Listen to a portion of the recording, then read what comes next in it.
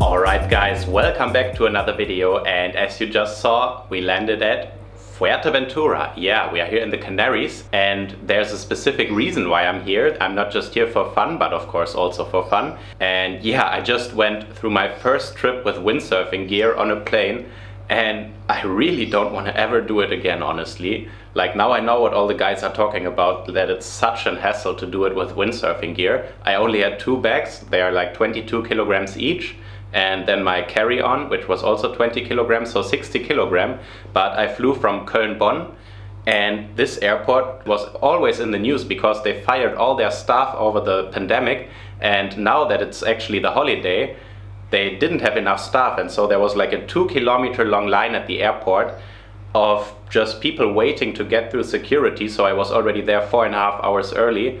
But then it was so full, and with those 60 kilograms of windsurfing gear, I had to get through the airport, and yeah, you cannot go with a cart because it doesn't fit anywhere. So I had to carry it. Like, I took 1 bag, I carried it for like 20 meters. I went back, I got the other bag, and oh, I really hate flying with windsurfing gear, guys. Anyway, then I got to the airport here in Fuerteventura, and I had a rental car. I already booked it previously, but the problem is I myself don't have a credit card.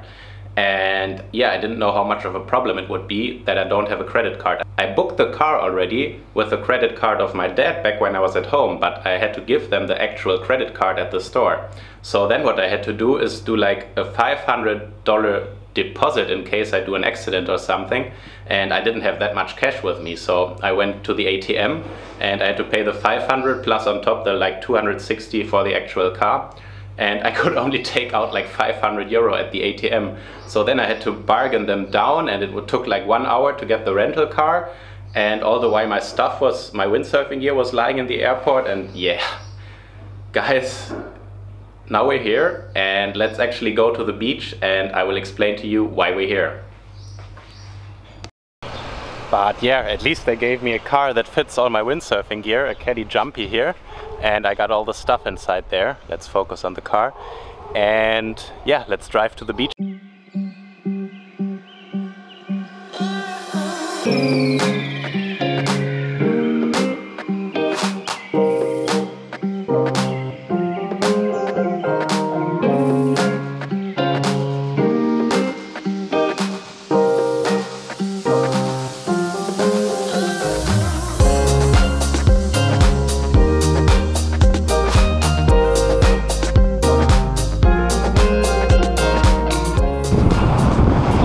So now we're at Matas Blancas, and guys, the reason why I'm here is we have a World Speed Championship here in 4 days from the 30th of June.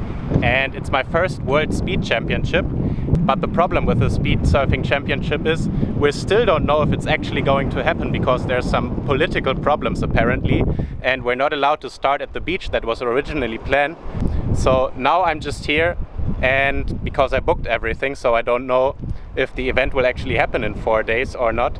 But today we're here at Matas Blancas, and I'm gonna do some training because I also just received my new medium board, the 72.5 AV Modena, and I'm going to test that one now. It's already pretty windy.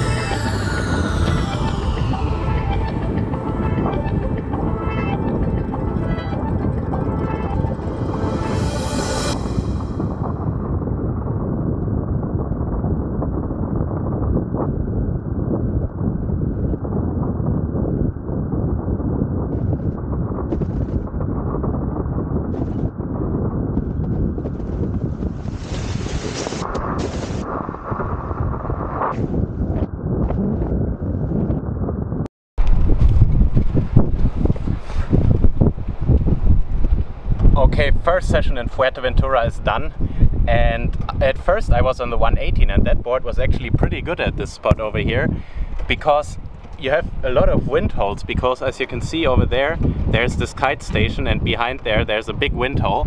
And with the medium board I was actually going really nicely through the chop, so I had like 37 knots on the medium board on the 118 liter, and then I switched to the 62 wide and 98 liter, and on that one it took a long time to get faster, and later on I switched down to 6.2 and then I got faster. I was up to 39.3 knots, and on the first day that is pretty good. So this is actually the spot of the World Championship a couple of years ago. They did it a couple of times here, and yeah, it's a really nice spot over here. It's super flat water, unlike Fuerteventura where you have a lot of chop, and here it's super easy. It's a little bit gusty, but yeah, 39 knots on the first day, pretty good. I'm gonna head back to the apartment now, make some dinner, train again tomorrow, and then the World Championship will start in 3 days, so subscribe to the channel if you don't want to miss any of the action. I will take you along for the journey, and see you.